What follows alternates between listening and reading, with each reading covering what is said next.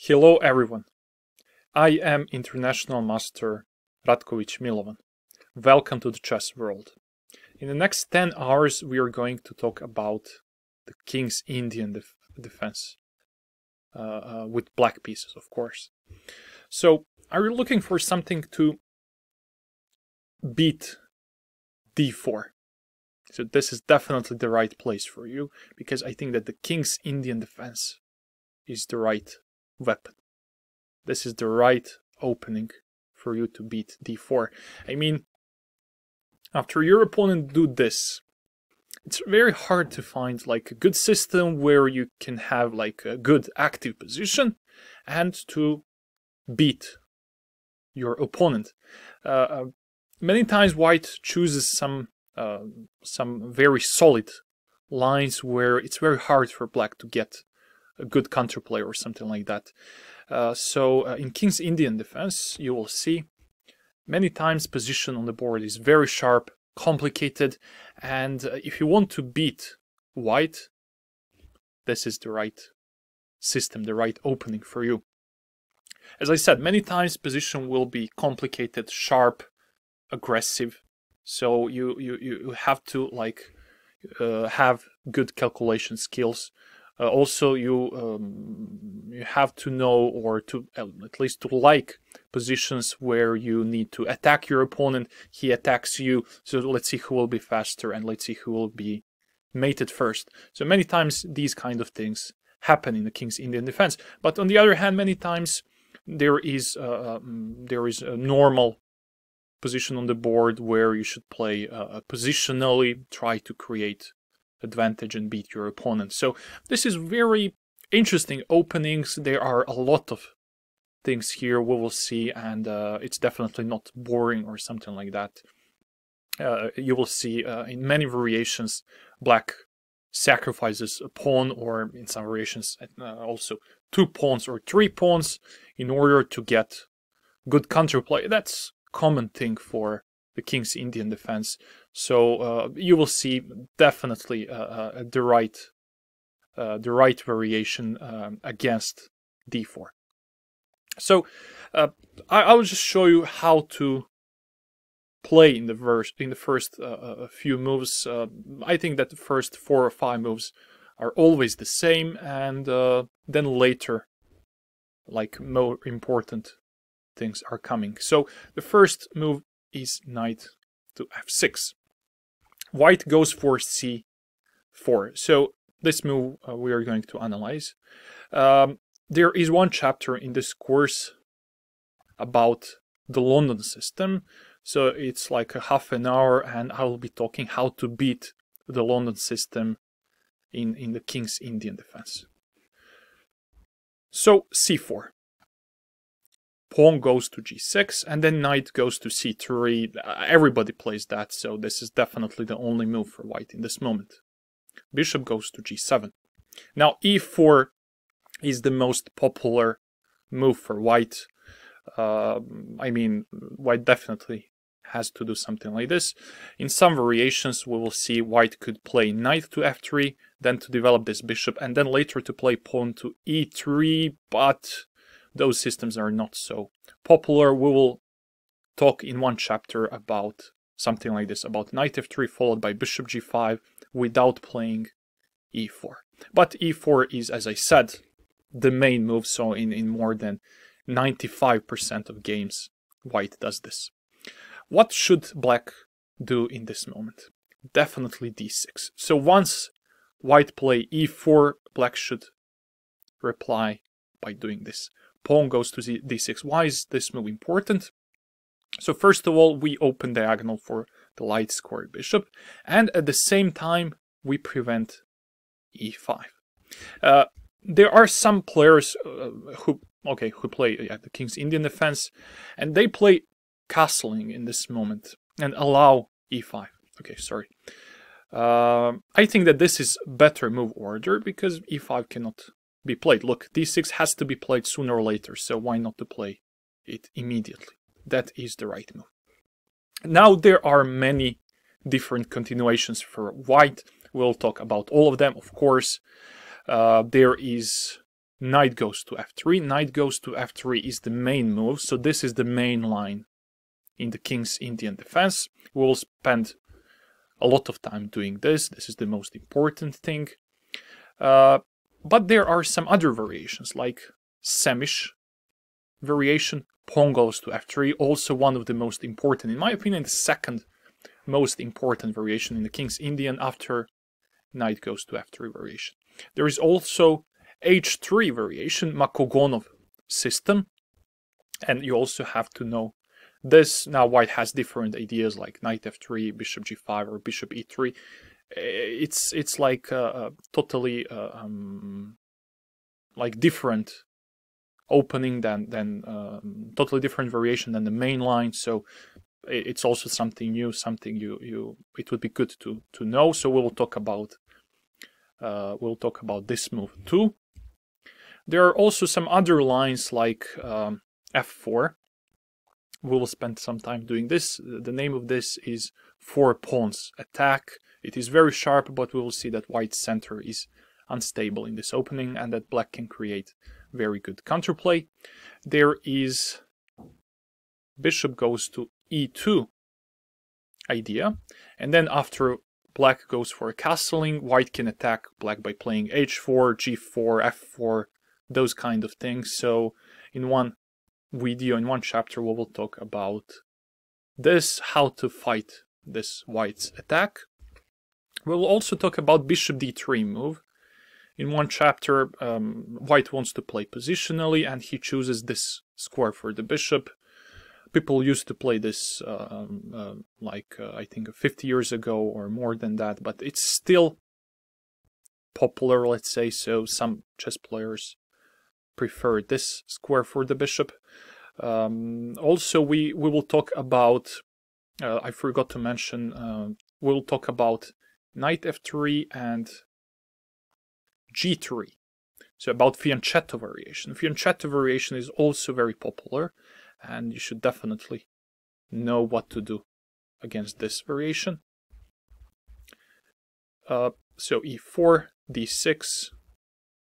This is the I think the typical position in the King's Indian defense, and in more than 95% of your games this will happen. So I think I said everything here. Let's just see the first line. The first thing we're going to analyze is, of course, the main line. So what happens if knight goes for knight to f3? What should black do? Why is this the main line? Because this move is totally natural. You know, knights on f3 and c3. White has good center, as you can see. Everything looks very normal. What should black do? Definitely short castle. Short castle we do always. So in all these variations I said we play short castle. Then bishop goes to e2. That is the main continuation, and this is the main line. There are like thousands and thousands of games in database played in this variation. By the way, white could go for h3, for example, but then it transposes into some other variations. It transposes into the Makogonov variation, so we will talk about that when we do Makogonov variation. So bishop e2 is definitely the main move and the main variation in the King's Indian defense. What should black do in this moment? There are a lot of different possibilities for black. I'll just say some of them. e5 is the main move, but there are also some other possibilities like knight bd7, and then later pawn goes to e5. There is also c5 variation, there is knight a6 variation, there is c6 variation. A lot of different variations, but I prefer this one. Bishop goes to g4. This is not the main move. I think this is like fifth move, like according to popularity. But black has excellent results in this variation, and black will definitely have interesting position. We will see these variations are very nice for black. In many of them, we are trying to attack white's castle on the king's side. In some of them, on the other hand, we are trying to play positionally and outplay our opponent. So basically, this is very interesting line. By the way, if you're playing against some, let's say, weaker players who doesn't know theory very well, this is the right move for you. This is the right variation for you, because definitely your opponent will not know what to do, because this is not the main line, you know. Okay, so bishop goes to g4. Now, basically, there are three main options for white, three main moves. These moves are castling, bishop goes to e3, and knight goes back to g1.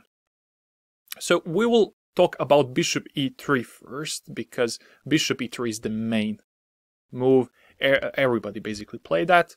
I will just say now that if white plays short castle or knight goes to g1, basically these systems transpose into this system with bishop goes to e3. So that's why we're going to see bishop e3 first. This is the main line, and you will definitely have something like this if you play bishop goes to g4 move. Now what? What is actually our plan with bishop g4? First of all, we do this because it is unusual and it is very active. You know, the bishop is well placed on g4.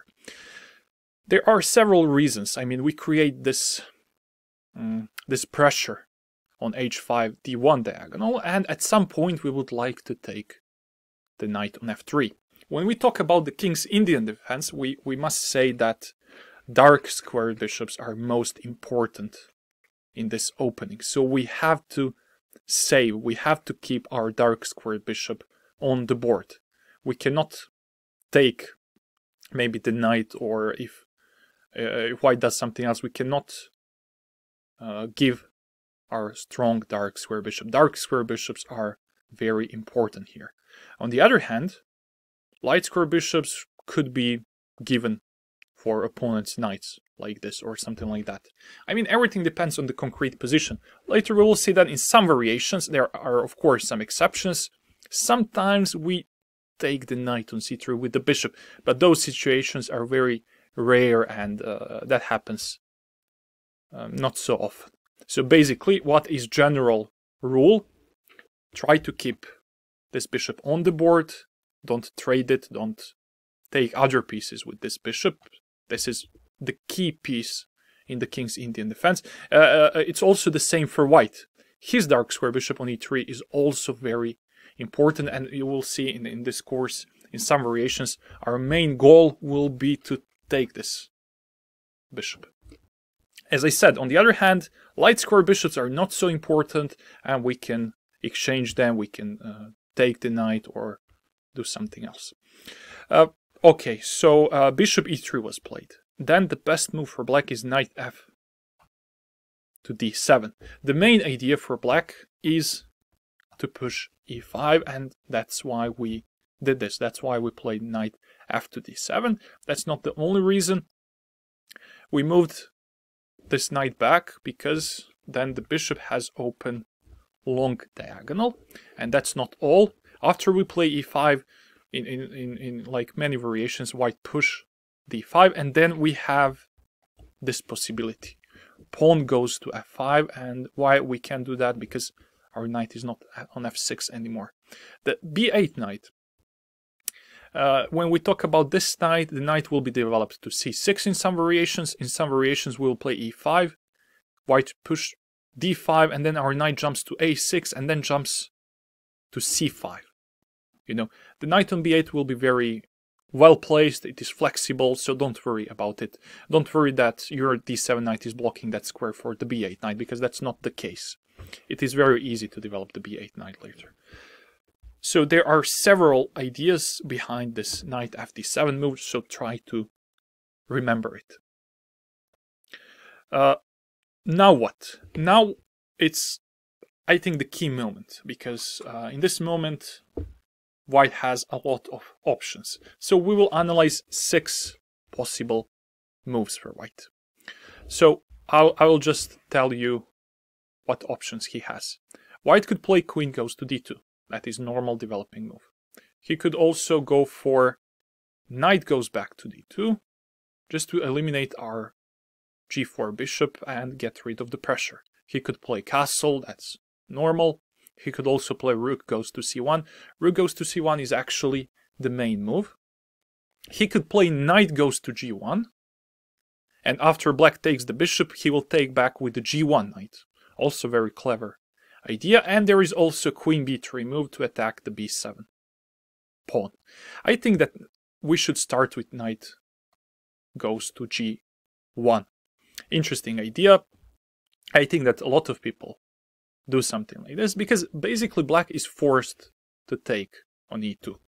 What else to do? Bishop cannot go back to e6 or something like that. Of course not. So bishop takes e2, knight ge2. What did we said? What did we say? What is the main idea? Why did we play knight f to d7? Because of e5. e5 should definitely be played. 3 options for white. To push the pawn, to take on e5, or to ignore that and play castling. Let's try d takes e5 first. I think that d takes e5 is harmless. You know, it's nothing special. Black has good play after this. So knight takes e5 is the best response. The c4 pawn is hanging. b3 maybe to defend that pawn. And then let's play a5. Why are we playing a5? Because we would like to put the knight on a6 and later to c5. And a5 is important prophylactic move because if you go knight d7, knight c5 directly, white will be able to push b4 and attack the knight. So we play a5 in order to stop b3, b4 move and secure the knight. So knight will jump to c5. Position is very interesting. In my opinion, very good for black. I think that both sides have equal chances in this position. So this is one possibility. So what if white doesn't take on e5, instead d5? In that case, let's play f5 straight away. You see, our knight is not on f6, it is on d7, so now we are able to do something like this and to start attacking white on the king side.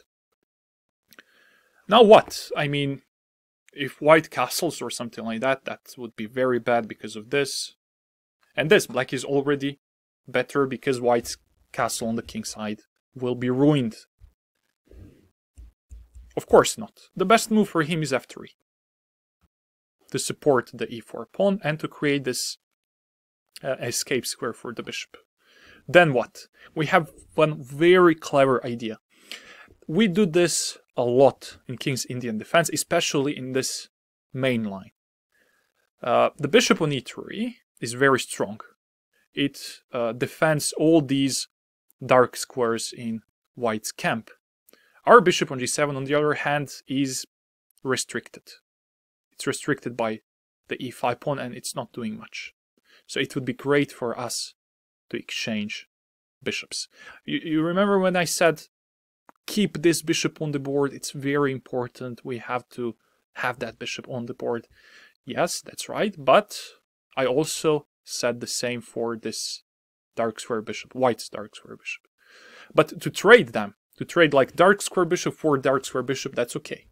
That's okay. Sometimes it would be good to like not to do that when your bishop is stronger than his bishop. But in this concrete case, our bishop on g7 is obviously weaker than his dark square bishop on e3. So for that reason, bishop goes to h6. If white takes, then that's very good for us. Queen gives this check. Pawn goes to g3. Queen takes h6. And then what to do? After white castles, black should play this. Knight will go there, and then later knight will go to c5. And this knight will probably go to f6. And then later black should just develop his rooks like this. Let's double on the f-file, and black will have very, very strong pressure on the king side, because you see that white already weakened his king side by playing g3. So it's already weakened, his dark squares are compromised. Queen e3 is also possible at some point.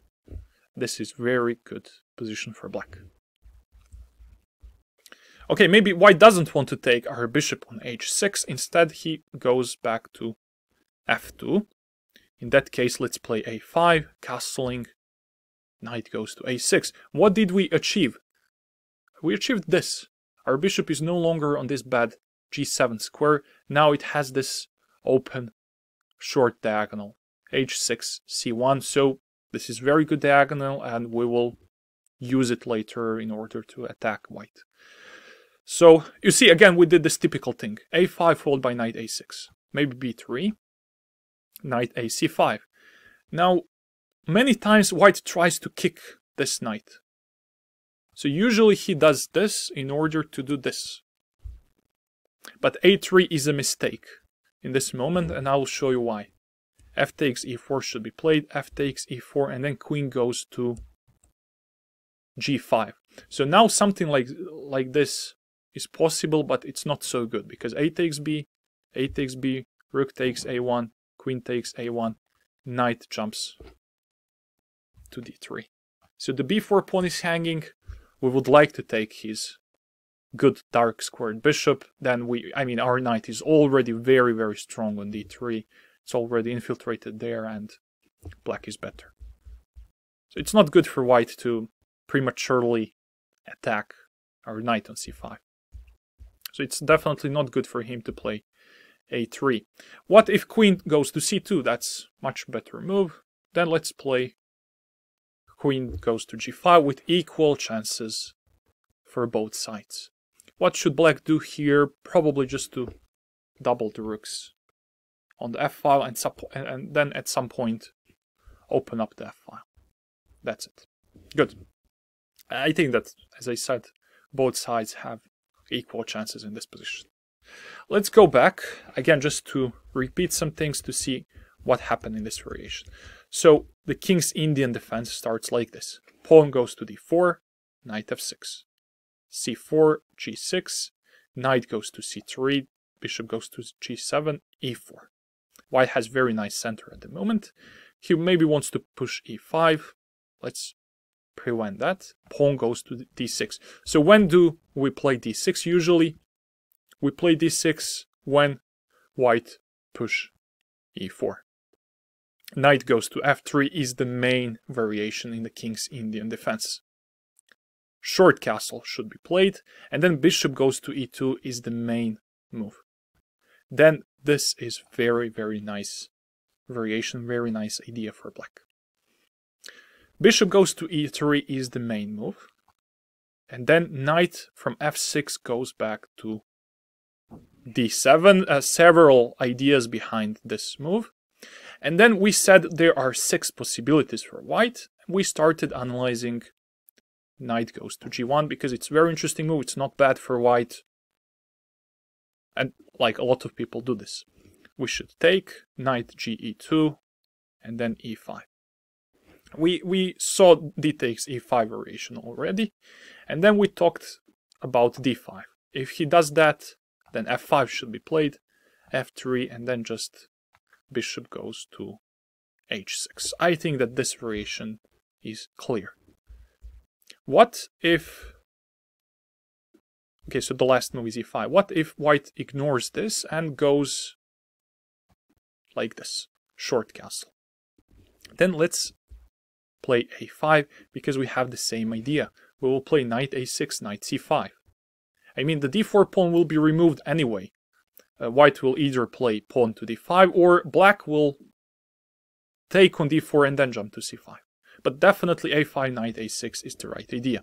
Queen d2 for white, so normal development for him. Knight goes to a6.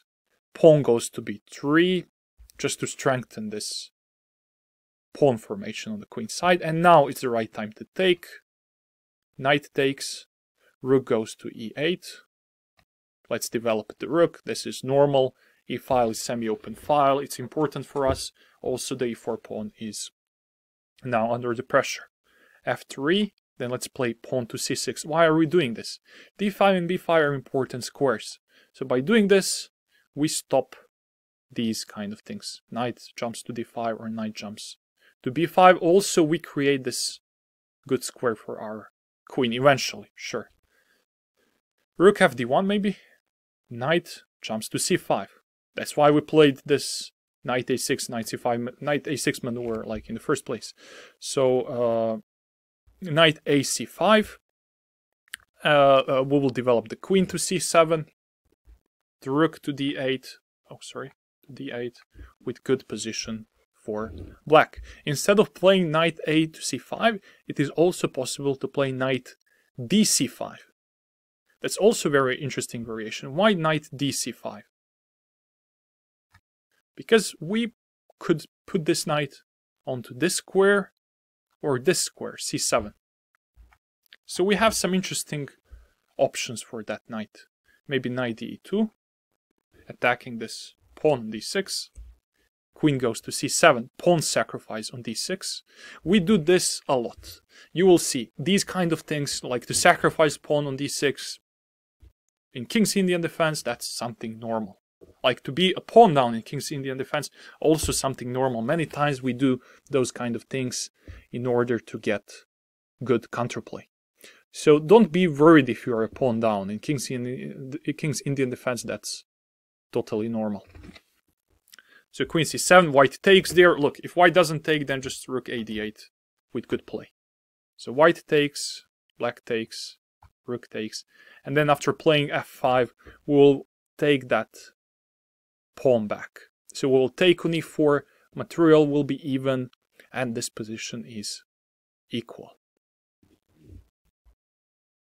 Okay, just to remind you what happens here. So this is critical moment. Knight fd7 was played, and then white has a lot of possible moves. He chooses this one, knight g1, bishop e2, knight g e2, e5, and then he decides to go like this, short castle. Then let's play a5, queen d2, knight a6, b3 maybe, rook e8, c6, knight dc5. Maybe in my opinion, I think that this is better move than knight ac5, but knight ac5 is also normal. Knight dc5, knight de2, maybe to attack the d6 pawn. Then let's sacrifice the pawn and play f5. What if he doesn't play knight de2, instead maybe rook a b1, to have this, like to try to play a3 before and kick our c5 knight. In that case, let's develop the queen, queen e7, a3. We have this good square for the a6 knight. Before a takes b, a takes b, knight goes to d7. Later knight will jump to e5 and attack the c4 pawn. Position is totally equal. Don't worry about your backward d6 pawn. Maybe it looks weak, but it isn't, because white also has some weaknesses in his camp.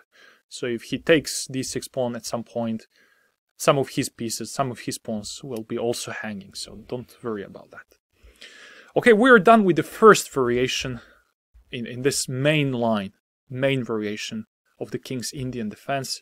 So again, just to remind you, what is the main line, the main variation in King's Indian defense? That is knight f3, bishop e2 line. So if knight f3 castling, bishop goes to e2, then you should go for bishop g4. Bishop goes to e3 is the main move, and then knight fd7 followed by e5. White has 6 possibilities. We started with this one. Black should take, and then black should play e5. Then we analyzed 3 options. We analyzed castling, d5, and d takes e5. I hope that you remember some of these things. Okay, so let's continue. Let's analyze some other possibilities for white in this moment, in this very important moment, maybe even crucial.